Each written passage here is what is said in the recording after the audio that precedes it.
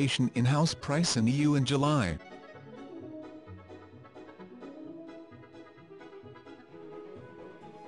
Brexit raised the risk of loss of jobs and houses in the UK, and it forced many buyers out of property market during the changeover phase. The report on unresolved issues during the transition phase claims there are at least 1 million British expats waiting to know their status in the pre/post-Brexit phase.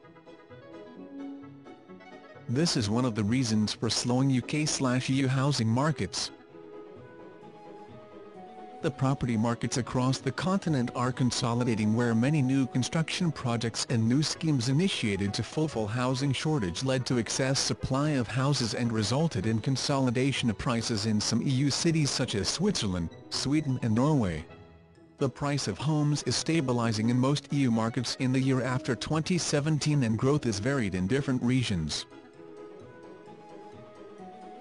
The trends could be seen in global real estate, which led the local governments have imposed strict regulations to confine escalation of housing prices. Rather, in some countries, for example the UK and the US, affordability has been the main issue, where the price of house is rising twice as wages. In US, it has been found that anyone working full-time cannot afford a two-bedroom apartment with their minimum wages. At the same time, the low sale of houses has forced builders to cut the supply sharply, where many new housing projects have been stalled, even in regions where the market was strong during the 2008 financial crisis.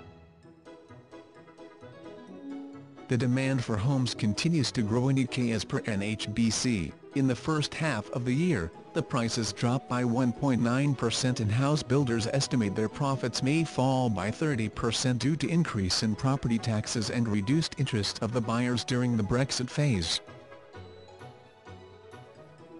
There are a number of reasons for lowering growth in the UK.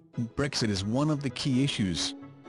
The low interest rates have led to increase in spending in 2017, and this may force the boat to raise rates. Some investors believe the entire generation is paying more for housing and the conditions are not suitable to reducing prices.